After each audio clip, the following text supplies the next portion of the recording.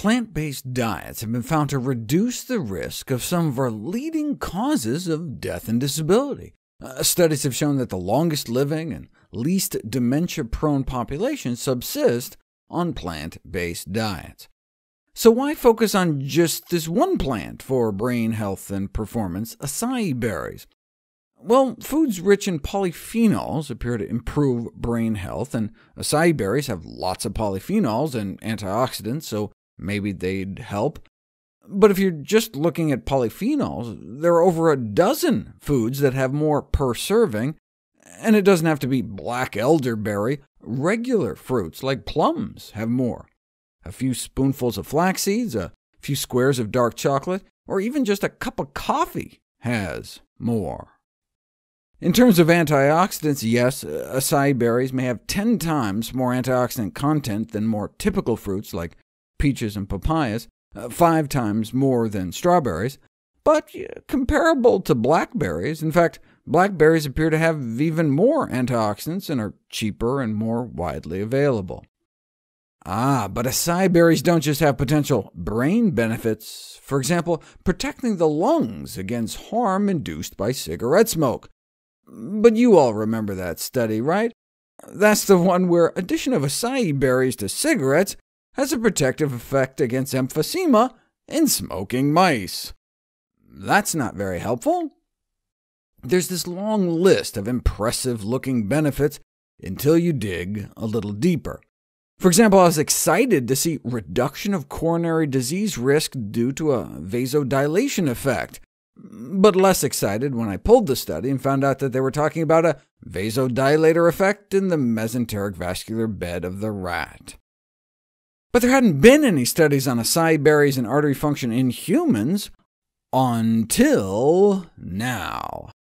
Give some overweight men a smoothie containing about 2/3 of a cup of frozen acai pulp and a half a banana, versus an artificially colored placebo smoothie with the banana but no acai. You get a significant improvement in artery function within 2 hours of consumption, which lasts at least for 6 hours. That 1 or 2 point bump is clinically significant. Those walking around with just a point higher go on to have 13% fewer cardiovascular events like fatal heart attacks. You can get the same effect from wild blueberries, though. About a 1.5 point bump 2 hours after wild blueberry consumption, in effect peaking and plateauing at about 1.5 cups of blueberries, with 2.5 or 3.5 cups showing no further benefits. What about cooked blueberries? Here's the same wild blueberry drink effect we saw before, but what if you baked the blueberries into a bun like a blueberry muffin? Same dramatic improvement in artery function. Cocoa can do it too.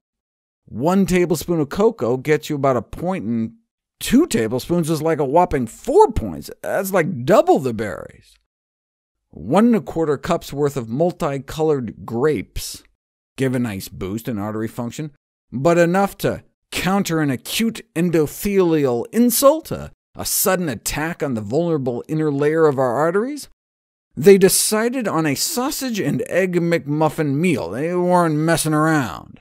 Without the grapes, that meant cutting artery function nearly in half within an hour, and the artery stayed stiffened and crippled 3 hours later.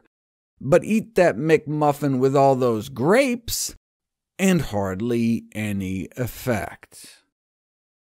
Eat a meal with hamburger meat, and artery function drops after the meal, but eat that same meal with some spices, including 1.5 teaspoons of turmeric, and your artery function gets better. What about orange juice? 4 cups a day for 4 weeks, and no change in artery function.